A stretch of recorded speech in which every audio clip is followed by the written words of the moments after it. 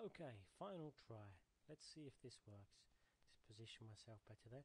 It's a quick screencast. I'm not really very proficient yet at doing screencasts, but I wanted to demonstrate to everybody what the jack, that is audio interconnection of applications on Linux works, what it looks like and how it works in a very basic down-to-earth way. My reason for doing this is I would like to start soon a long put-off podcast. I would like to start audio, not video, and I would like just to be able to record it live with minimal edits, have people contribute from a Mumble server, which is kind of like Skype for people who aren't initiated, but it's open source and works on every single platform: iOS, Android, Windows, Macintosh and Linux, and it's not owned by Microsoft. And also it works on low bandwidth networks, which is great for me because I have low bandwidth. But anyway, here is the general application. This is one interface to seeing how applications are interconnected, and I've already got it started up here. And here is my basic studio. Let's just zoom to fit. So you can see we've got my room, which I've created, and you've got my hardware inputs, which is my microphone, and the playback, which are my speakers. Very simple. And I've got a studio room here, and currently I just have playback. Let's just see if there are any other zoom to fit. So you can see we've got capture and playback, but along here on the left hand side in this window, you can see I've created various applications, and you do that via application. You click on new application, and right now you need to know what the actual audio jack enabled application is. For example, Mumble or some audio player, or Ardour, which records everything in separate tracks. I've got all those set up right now, but they're not enabled, which is why you can't see them on this screen. And all I need to do to enable them is double click on them. So first off, let's enable Mumble. So I double click on Mumble, you see a window appear, and now it asks me to log into my Mumble. So I click connect, and it should, I think I clicked it on connect, and it should log me in there. I hope this works. Let's just resize that a bit. I think I might have not clicked on connect, I might have clicked on cancel. Yeah, I did. So there we go. So now I'm on Mumble, and there's one person, and I think he was asleep earlier. Anyway, I'll resize that and move it out of the way. But the important thing is you can see here it appears on the window. Zoom in a little bit, and you've got an input and an output. So the output from Mumble would be anything that anyone else says.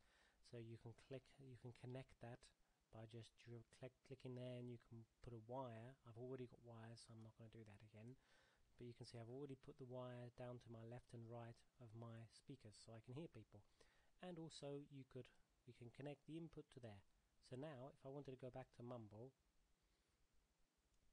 I could press the speak to activate. Hello, hello, can anyone hear me? Hello. But I think Jay Nooster is actually asleep or not there right now. But what I want to do, I want to show you how there are some more applications plugged in.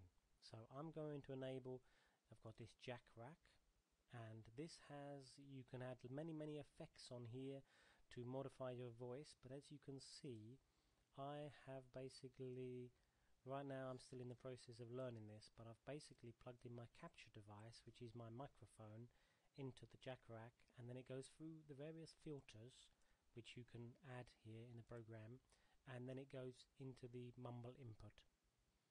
So that way you can modify. I actually used a sound gate, I think it's called, so that if there are any noises in my room, say children are speaking, it doesn't come through on the microphone, or it doesn't activate it and go through to the recording. Only when I speak up close to it. But I'm still learning how these things work. You can also add special effects, or you can add equalizers in here. So that's one thing. Another one, I want to play audio effects and plug them into Mumble.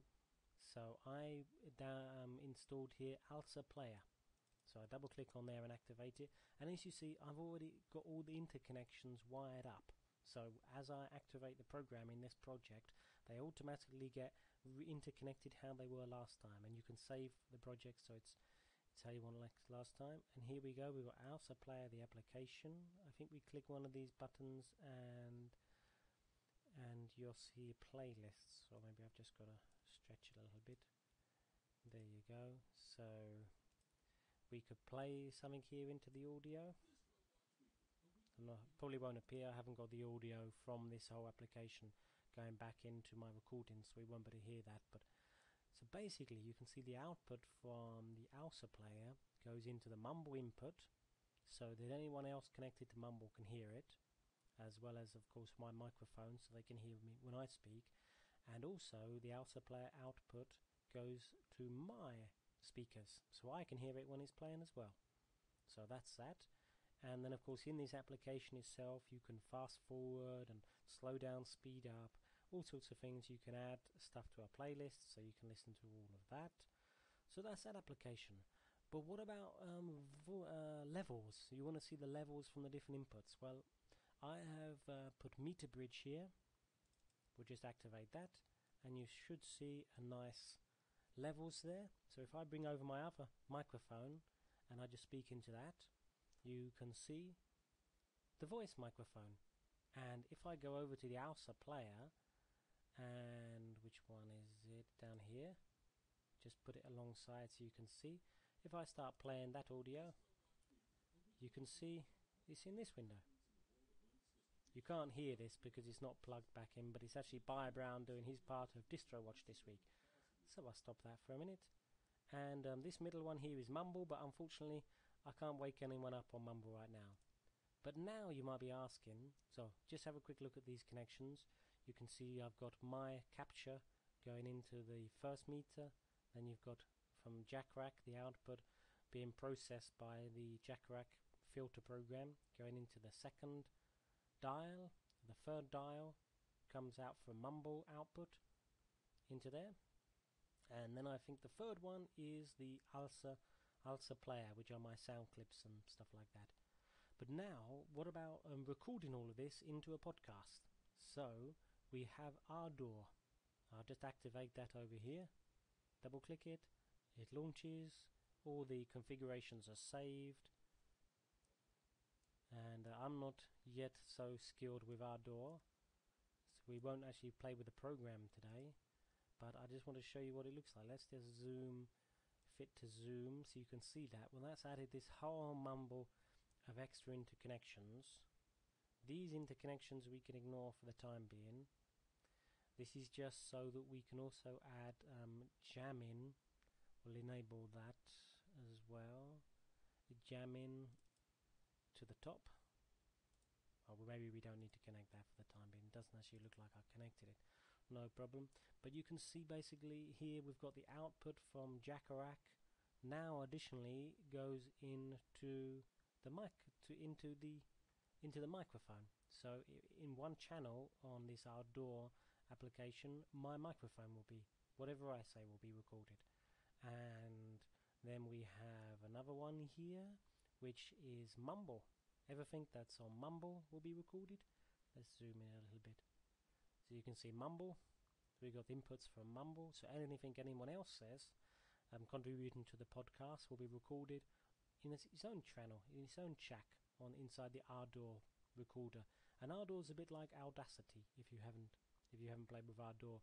A bit like it, but also a bit different. And I don't know enough in order to explain it all. I'm hoping to learn that gradually.